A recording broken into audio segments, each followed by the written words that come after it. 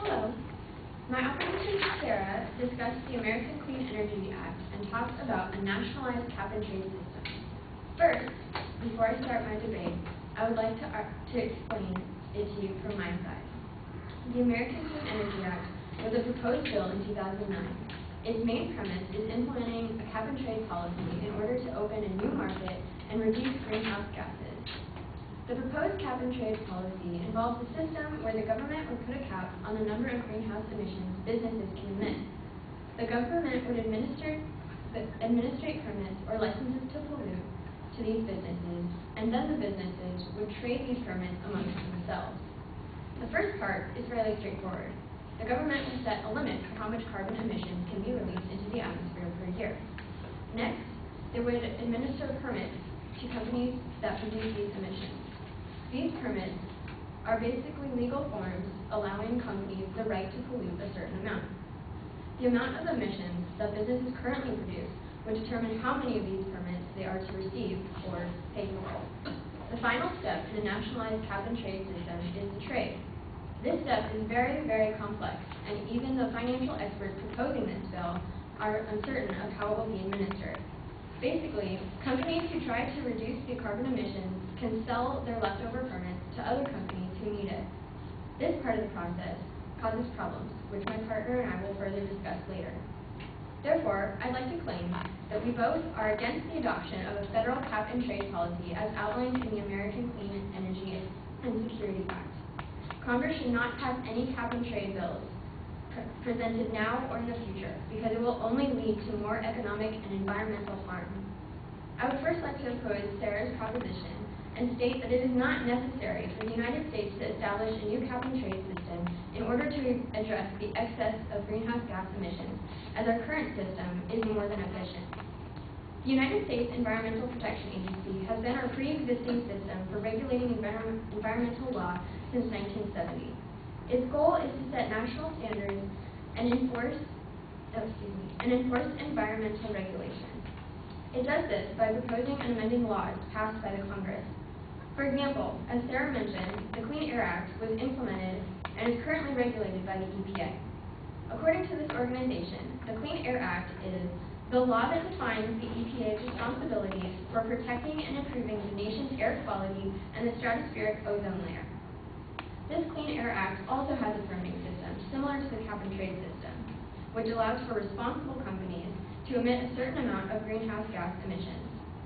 According to the EPA, operating permits include information on which pollutants are being released, how much may be released, and what kinds of steps the source's owner or operator is required to take to reduce the pollution. Permits must include plans to measure and report the air pollution emitted. The U.S. already has a cap system of national environmental regulation through the EPA, and Congress is constantly amending this law to adjust it to our current situation. So in other words, don't fix what isn't broken. According to the Center for American Progress, since its enactment, the Clean Air Act has reduced overall air pollution, while U.S. gross domestic product has risen by 207%. The benefits to the American people of the Clean Air Act rules, mostly health benefits, including asthma reduction, lower lung cancer rates, and greater productivity, are expected to reach nearly $2 trillion in 2020, exceeding any cost by more than 30 to 1. Therefore, it's not necessary to create an entirely new system within our government. Implementing this proposed cap and trade system would cost us so much time and money that any benefits stemming from it would be enormously overshadowed. According to Peter Montague, a co-founder and director of the Environmental Research Foundation, buying and selling rights to pollute will create an enormous private bureaucracy, a trading exchange, supported by an army of bankers, lawyers, engineers, etc.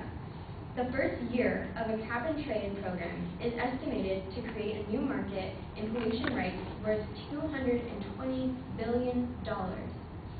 I would next like to talk about how a cap and trade policy will harm our community more than help it. This proposed cap and trade policy is at fault mainly when it comes to the trade part. There are two aspects of this proposed system that are problematic, and they are known as free permitting or offsets. Free permits are given to companies who need more permits in order to reduce greenhouse gas emissions. This gave the cap and trade system the nickname of cap and giveaway, because the system just gives businesses excess permits for free. This gives large businesses the opportunity to pollute the earth even more, defeating the initial purpose of the cap and trade system. The next problem with the cap and trade system is called offsetting. Every company who reduces their use of pollutants has leftover permits that they can sell to other companies. So in a sense, they offset each other. The problem comes in the implementation.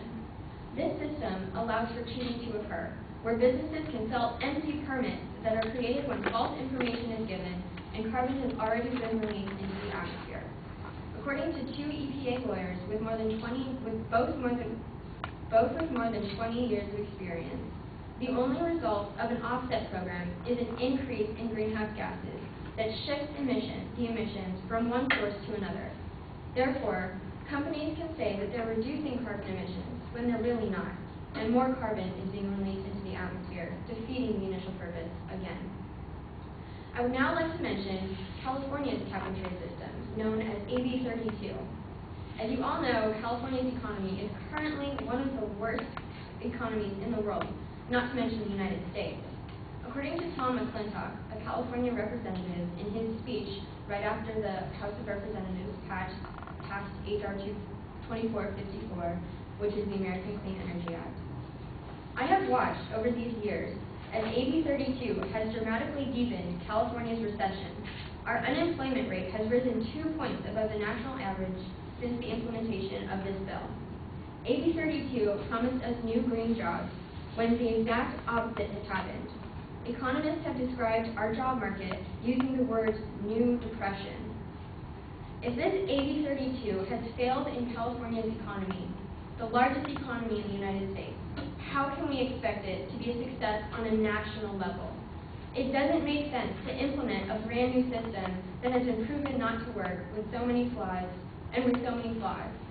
We should instead continue to support the EPA and their many successes. Thank you.